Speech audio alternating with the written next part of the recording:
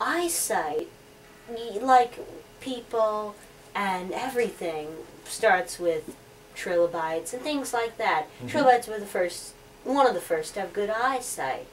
Now, their eyesight wasn't as good as ours. Did it take a long, long time for eyesight to advance to get to what it is today? Well, the basic anatomical, I don't want to say plan or design, because we're in Texas. I'll instead say the basic anatomical bow plan. there's this German word I was trying to get around using, the bow plan.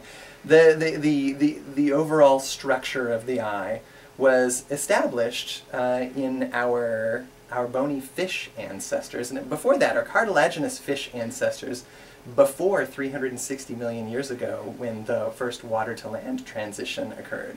So the structure, the morphology, has been there for a long time. And the general idea is that, or the prevailing wisdom, is that in the evolution of the vertebrate eye, what happens is the first thing that really has to happen is when you move from being fully aquatic to being on the land most of the time with an eye like ours, you have to tweak the position of the focusing apparatus and the curvature of the cornea and things like that so that you can see on land or in air instead of underwater. But once you've done that, you have an eye that is, with a few nips and tucks, should be able to do most of what our eyes do. And a lot of birds and a lot of reptiles come close in terms of their visual abilities to humans. They don't appear to be quite as under the gun as far as selection pressure goes for high acuity.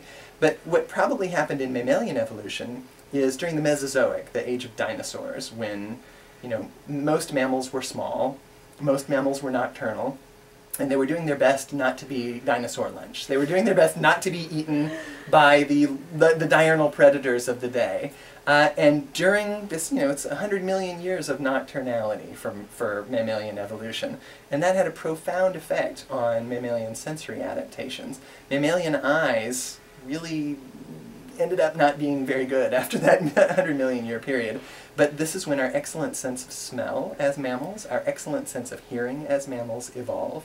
And what primates have been trying to do, I shouldn't say trying, because of course with macroevolution you're not trying to do anything, but if I can anthropomorphize, what primates are trying to do is primates are desperately trying to re-evolve those good eyes and that good eyesight that they lost during the Mesozoic.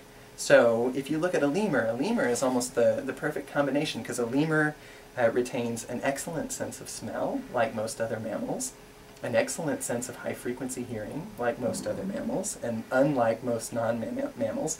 But lemurs have also got great vision, so they end up having the full package of sensory adaptations. Our sense of smell is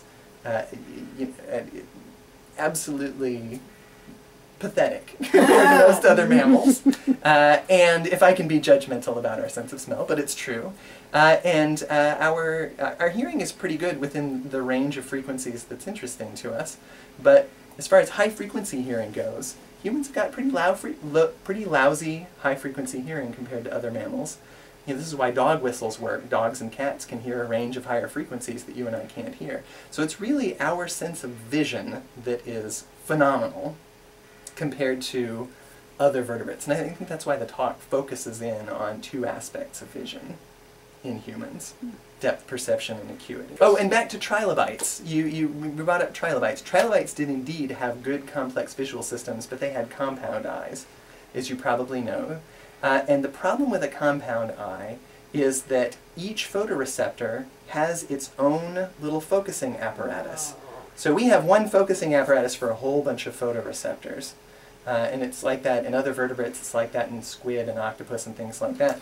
But for species with compound eyes, you can only make those little focusing units so small before you end up with basically quantum effects messing up your focusing ability. And so it's been calculated that in order to have visual acuity comparable to a human, but with a compound eye, at the smallest size of focusing unit, they're called ommatidia, those little individual units in a compound eye, at the smallest unit possible, the eye would still have to be the size of a basketball. Wow. So yeah, so trilobites did have great vision, but this is a good evolutionary story about you know, what you inherit from your ancestors has a profound effect on what you can do with that anatomy. And the ancestors of trilobites had compound eyes, and so there was effectively an upper limit on their visual acuity, because that was the bow plan of the eye that they inherited. So now, how did you get interested in anthropology? So I have, my father is an artist, but he has a degree in anthropology from the University of Texas.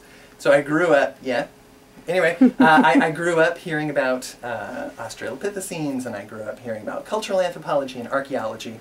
And so when I came to the University of Texas as an undergrad, I knew that I was interested in anthropology, and I'd been exposed to it early on. Most of the freshmen in my intro class surprised me that they enroll for Intro to Physical Anthropology and they don't know what it is. They find out once they're in the class. But I knew what it was, and I felt really lucky because I was free to explore all of my different interests in anthropology, and eventually realized that, wow, what I was really interested in was functional morphology and evolution of primate structure. And by the time I got to grad school, I realized that I was really interested in sensory systems. And I was also surprised to discover that there were lots of things about sensory systems that had not been studied. Basic things, comparative anatomy of the eye, you know, things, functional anatomy of the ear, things that you would think, you know, would have been intense topics of interest for 100 years, but for which there were very few comparative data published. And so, you know, I started running with that, and I haven't stopped since. And I also like that because I'm really interested in primate evolution and all of the key events in primate evolution, from the origin of primates as a group ecologically distinct from other types of mammals, to the origin of that group that includes monkeys, apes, and humans, and tarsiers. They're all marked by really pretty profound transitions in sensory anatomy.